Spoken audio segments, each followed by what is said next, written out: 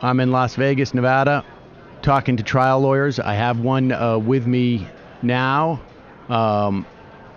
Just got to organize one thing. Scott, just give me 10 minutes. Okay. So joining me now is Chris Tisi. He is are you of counsel of Levin Papantonio? I am. Oh, I'm sorry. Go ahead, try again. No, I am of counsel. Thank you very much for having me. And you have been working on the Johnson & Johnson talcum powder case, or I mean, tell me, just give me the update. What's happening with that? Well, just on Friday, Sam, the FDA announced that there was that their independent laboratory had found the evidence of asbestos in samples of talcum powder products that Johnson & Johnson had marketed. They pulled the sample that they tested off the shelves, so it's the kind of bottle that you or somebody else might purchase at the store. And as a result, J&J has withdrawn a specific lot of talcum powder products. I really have to say that this comes on the heels of 40 years of denying that there is any potential problem with their flagship product. Now, so wait a second. So my understanding is that the issue with the talcum powder in the past has not been necessarily asbestos, but it functions like asbestos on some level, or is it that it's a carcinogen? Well, I think you have to back up a little bit, Sam, and talk a little bit about that this is a product that people pull from the ground. I mean, you go into a mine. When you say you're mining for talc, you're really pulling out of the ground talc and everything that comes with it. Right. So it is typically the case that there's asbestos close by, there's nickel, there's chromium, and there are certain tests that they instituted to try and minimize the amount of these known carcinogens in talcum powder in the 1970s, but they really never updated their testing protocol, and so there's always been a concern that the talc you buy is not pure talc. Against that backdrop, for 40 years, you've had researcher after researcher after researcher from Harvard, from different countries, who have found that there's an increased risk for women using talc in ovarian cancer.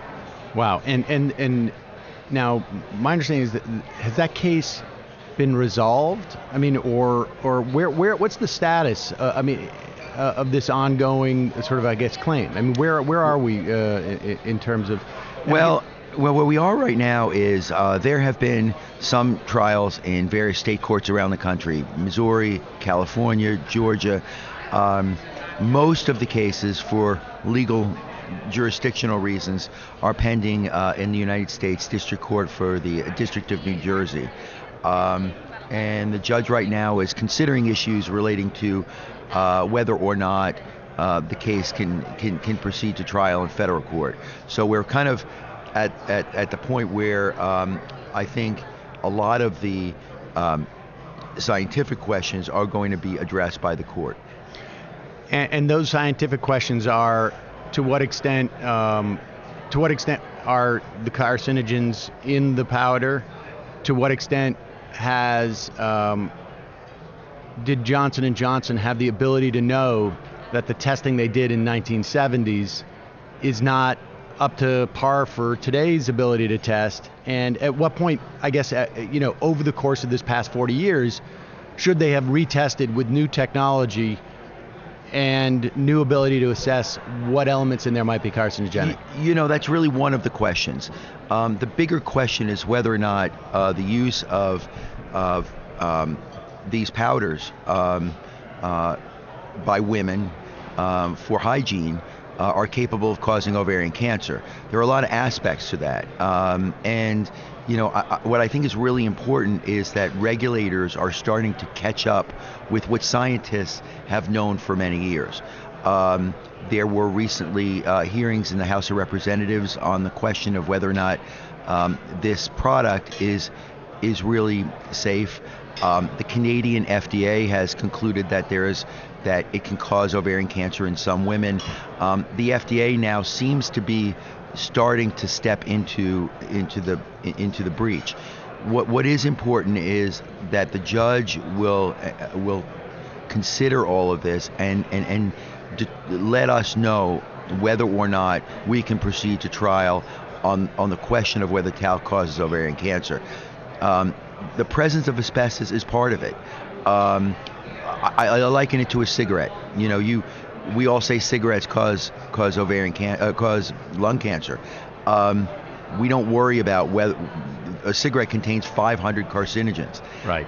Talcum powder contains asbestos, contains fibrous talc, which acts like asbestos, nickel, chromium, all kinds of things that are potential mechanisms, plausible mechanisms for causing ovarian cancer. For you to get for the plaintiffs to win in this case, what do they have to prove about what Johnson & Johnson did or did not know? Well, okay, so now we're going to the question of what they knew and when they knew it. How do I say this in a way that I think we have to step back and look at the product we're dealing with here. This is a product, candidly, when I first started the case, I scratched my head and said, this is baby powder. If you can't trust baby powder, what Right. can you trust? I mean, if you have a child, you leave the hospital with your child a blanket and baby powder. That's what you leave the hospital with. So I think there's a general reluctance of people to understand that even something like baby powder can be a problem. For the first human study on the question was in 1982. There have been close to 40 studies conducted since 1982, all of which showing that women who use talcum powder products, Johnson & Johnson's baby powder, shower to shower, have a 30 to 60% increased risk of ovarian cancer for baby powder. Okay, and they've known it. They've known about these studies for 40 years. It's remarkable to me that a product that you can go into the Kmart, pull off the shelves, and use on your children has the ability to cause cancer, and there's not even a statement on the label that says do not use it for personal hygiene. Wow. And so we're waiting on those cases that have been that are in that federal court now, and we're waiting.